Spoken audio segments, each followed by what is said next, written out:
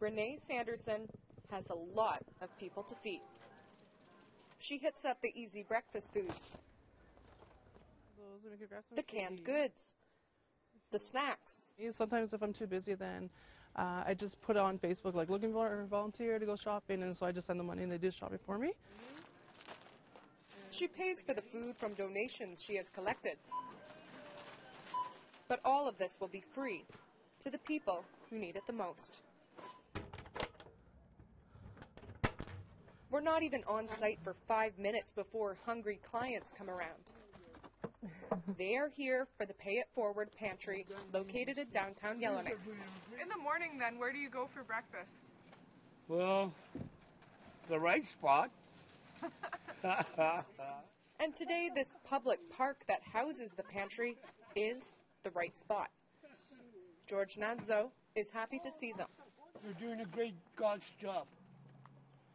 And some people need it. They need stuff like that. Yeah. I'm on the streets for 20 years. I know how some people are struggling. Sanderson has run charities in the past, but she wanted to test out a leave what you can, take what you need approach to tackling homeless hunger. Because the food bank is only open twice every month, but what happens in between, like when people need it? This woman relied on this pantry for her breakfast today. Really helpful. Some of the streets, cut woods. They're always hungry, they get kicked out. And providing this type of help has been rewarding. Like, I come from a small community, and I was always raised to give back where I can.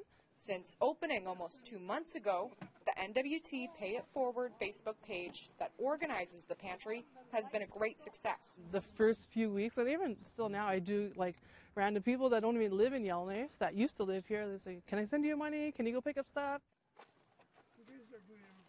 Sanderson says she is now searching for a space indoors to keep the pantry open over the winter.